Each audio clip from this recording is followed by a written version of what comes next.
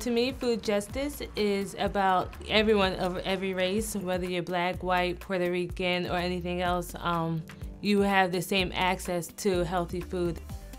One of the responses we frequently get from city planners or even grocery store operators is that there was no need, that there's no profit for them to have a grocery store in our community, which we all know doesn't make sense. We eat just like everyone else does, so we've got to buy groceries from somewhere.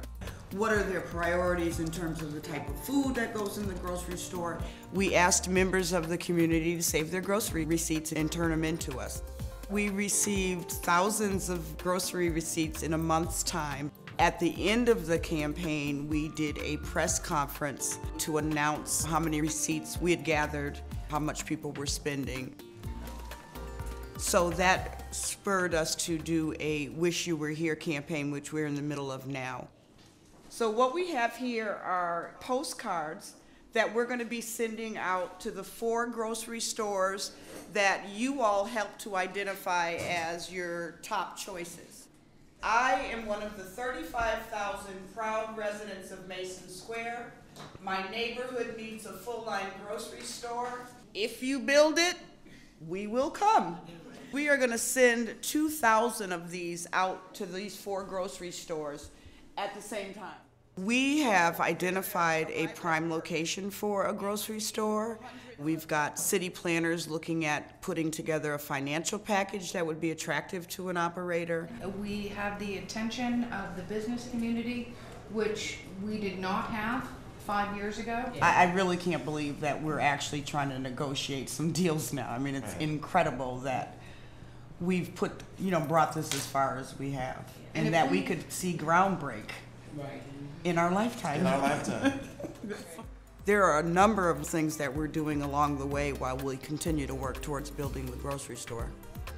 Gardening the Community is a youth-based urban agriculture program with a focus on sustainability and youth development. We need to dig a trench right here.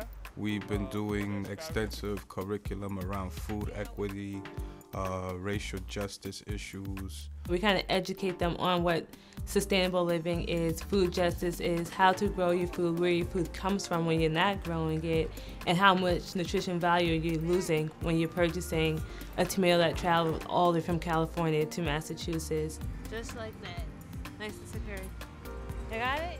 A lot of people of color don't have a very positive history looking back with agriculture. They have these very dreary and very not so positive images of people working in the field and things of that nature for free for hundreds of years. And so, trying to change that, and put a positive spin on what is potentially available for them is what we're striving to do.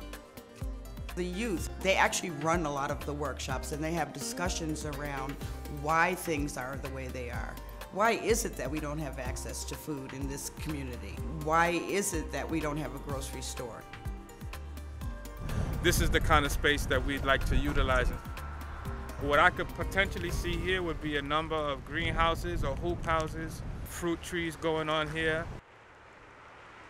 There was an apartment building here. It was an abandoned building. The community decided to make a community garden here. So they pretty much were on this land for about a good 8 to 10 years, and then the city came and took this area away without really giving much warning. This is, one of the areas that we would like to have returned to us if possible. The soil here has been kind of worked for a number of years, so it's really good soil. The Gardening the Community has been working a really long time to get a gardening ordinance passed, which would allow us to have gardens throughout the community that don't get taken away. And I'm happy to say that that ordinance was just recently passed. Over time, I've developed a real, kind of more of a love and understanding of growing food. Every season is different. It's like every day is pretty much something new, something to learn about. When I was 13 years old, I was a junk fanatic. I loved anything that has sugar in it. Like, my family would drink Kool-Aid every night at home. Now how my family eats is tons of veggies and fruits every day. My mom makes a green smoothie every day. There's no reason why there shouldn't be a grocery store in our neighborhood. So that everything we do is done through a lens of equity. And when we work with the community, it's about building capacity. Are we leaving the residents stronger so that they can become advocates for their own needs?